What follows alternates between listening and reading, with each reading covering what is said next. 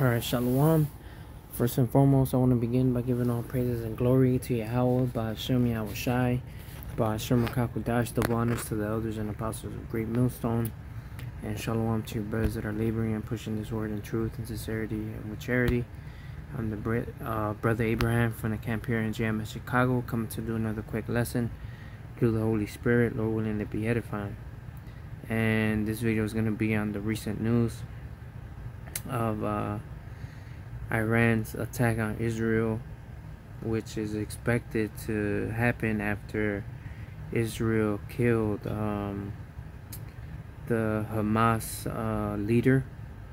I forgot his name, but that happened last week, right? And Iran is expected to retaliate and attack Israel.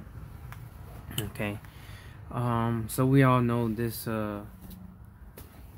there's a lot of stuff going on in the so-called Middle East, right? Because it's really Southwest Asia, not the Middle East. Okay, but it's a lot of things are happening. Okay, and we know the scriptures say that the least of the flock shall draw them out. What does that mean? It means the least of the flock being the Amalekites, which are dwelling in the land of Israel, right? And shall draw who out? Draw the Edomites here in America out to war. All right, and U.S. already said that it will back up Israel no matter what. All right, if anything happens. So you know, everything is at our front door. Okay, and it's just fulfillment of prophecy, because we know that World War III will happen. It's inevitable. All right, this is Revelations 11 and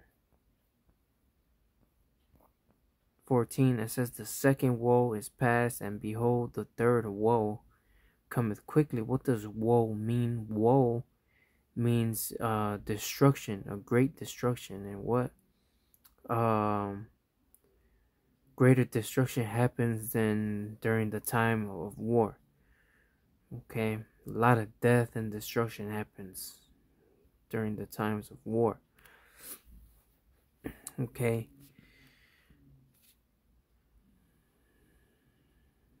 so let's go ahead and go to the book of Matthew, the 24th chapter.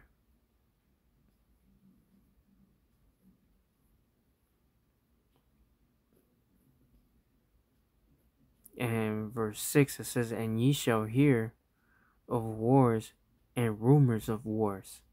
See that ye be not troubled, for all these things must come to pass, but the end is not yet. So here the disciples asked the Lord a question: what shall be the signs of your coming and of the end of the world? Right, meaning at the end of their time, right? But we are at the end of the days right now, and you see these things happening. You literally see all these things that he listed happening. The wars and rumors of wars, nation against nation, as it goes on to say in verse 7. It says, for nation shall rise against nation, and kingdom against kingdom, and there shall be famines and pestilences and earthquakes in diverse places. All right, we know famine is going to come eventually, right? Pestilences, all those things are coming back, right? And earthquakes, how many earthquakes have we seen in the recent 5-10 years already, and all over the world? Okay, it says all these things are the beginning of sorrow. So this is just a start. This is just the beginning. We're not even at peak sorrows, destruction, and woes. Okay, this is just a pregame. All right. So from there, let's go ahead and go to the book of Isaiah, chapter 13, and verse 4. It says, the noise of a multitude in the mountains, like as of a great people, a tumultuous noise of the kingdoms of nations gathered together. The Lord of hosts mustereth the hosts of the battle. Right? So pretty much describing the ancient time of how these kingdoms and nations fought each other during the time of war. They would all be lined up, with their shields, armor, helmets, and spears and swords, horses, chariots, all those things, facing each other, and then running towards each other to battle. All right, it says the Lord of hosts mustereth the hosts of the battle. So the Lord is in control, right? Just as when you were a kid and you had those tiny army men and you would line them all up for the battle, that's pretty much the Lord with what he's doing in the earth today.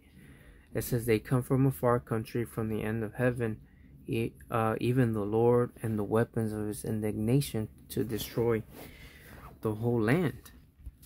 Right? So now in this time, now in the ancient times, there's new ways to fight wars. Alright, this is Isaiah 54 and verse 16. It says, behold, I have created the smith that bloweth the coals in the fire, and that bringeth forth an instrument for his work. And I have created the waster to destroy. Right? So just as the smith, right, makes his swords through the coals and the fire and brings forth that instrument, right? So the modern day instrument would be the nuclear missiles, which the Lord gave pretty much to these Edomites and all these nations, or whoever, the understanding and the formula to build these things. Alright, and it goes on to say, no weapon that is formed against thee shall prosper, and every tongue that shall rise against thee in judgment thou shalt condemn. This is the heritage of the servants of the Lord, and the righteousness is of me, saith the Lord. Alright, because ultimately the elect will be protected one way, shape, form, or the other. Alright, because they're the Lord's. Alright, so nothing is going to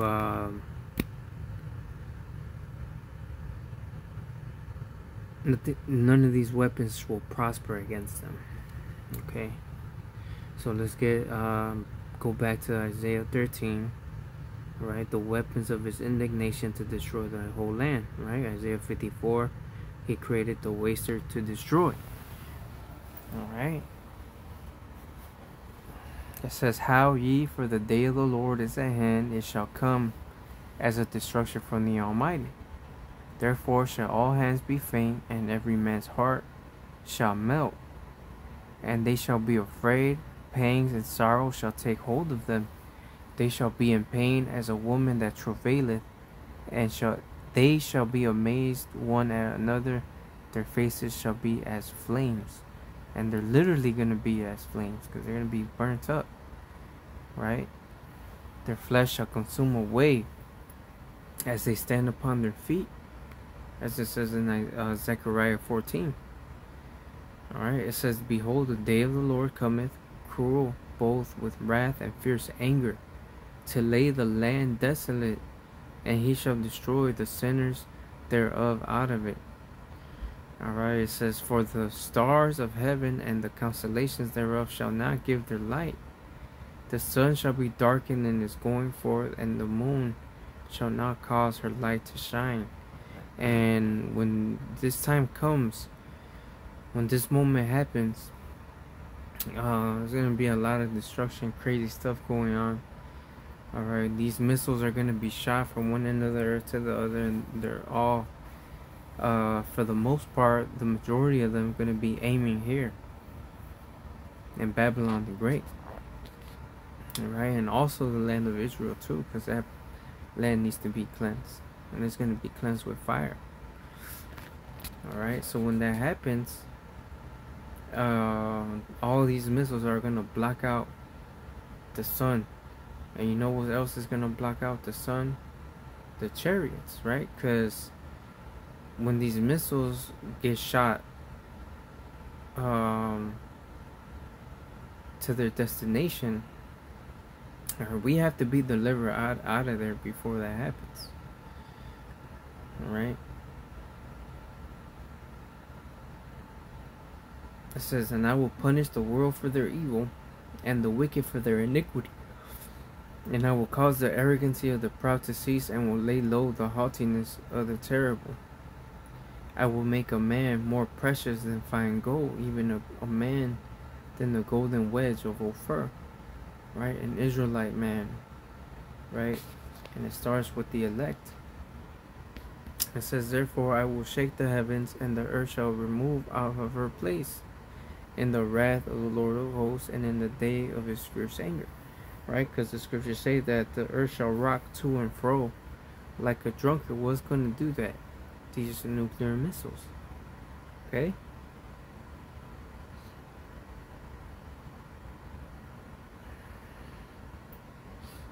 Alright, so let's get this video from Fox News. Iran attack on Israel expected to come in waves.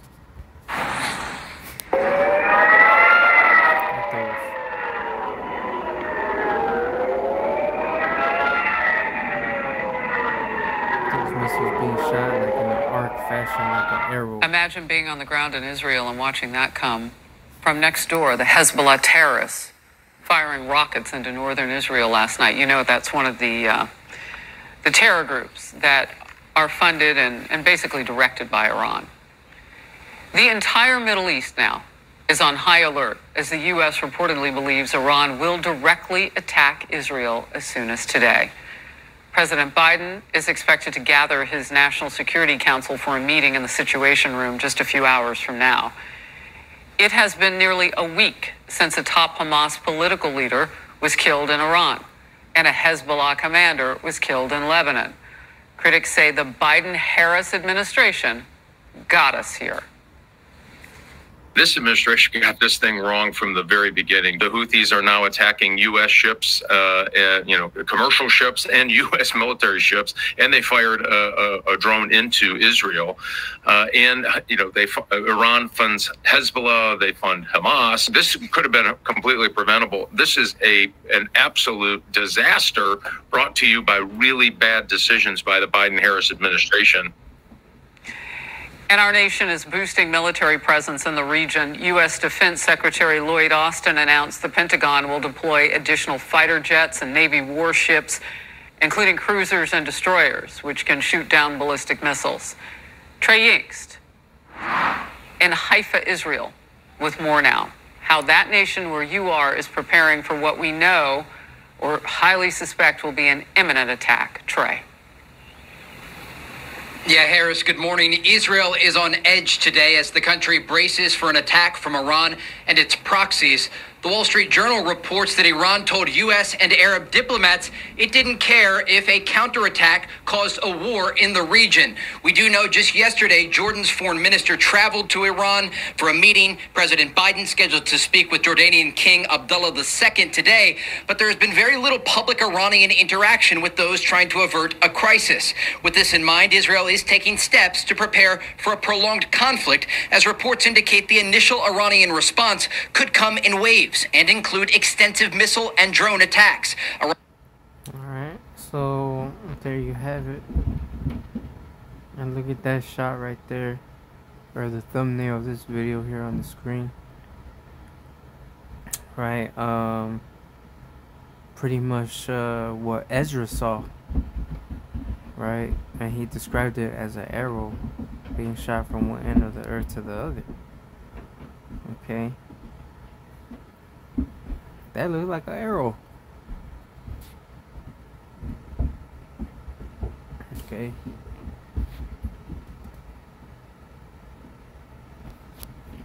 So this place will be reduced to ashes, just as one of its many names of this place, Ophir, means reduced to ashes, right? And we know what is going to do that. Alright, but just wanted to go ahead and do a quick video on that, because we're watchmen and we're supposed to watch, warn. Okay, so I'm gonna go ahead and end it there. Lord willing, this video was edifying. As always, all honor, glory, praises goes to Yahweh, Ba'ashem Yahweh Shai, Ba'ashem Rakakwadash. Double honors to the elders and apostles of Great Millstone, and to the next time, Shalom.